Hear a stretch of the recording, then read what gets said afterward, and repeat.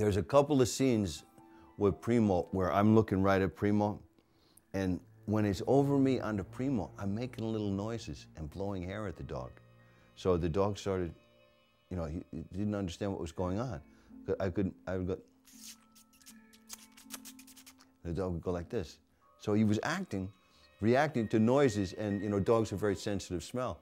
So if you just blew lunch at him, he's like, after lunch, when you blow something at him, he's like, what's that? And it reads on camera like he's, you know, thinking, and he's not. He's just like, what's that smell? What's that sound?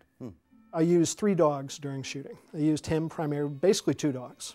I used Primo for all the close-ups and all the major work, and then I had an older shepherd, a girl named Echo, who we used when we needed to do an over-the-shoulder, or the dog was lying down, or she'd been a movie dog for 10 years, was very happy to get her paycheck just sitting and lying in place or what have you.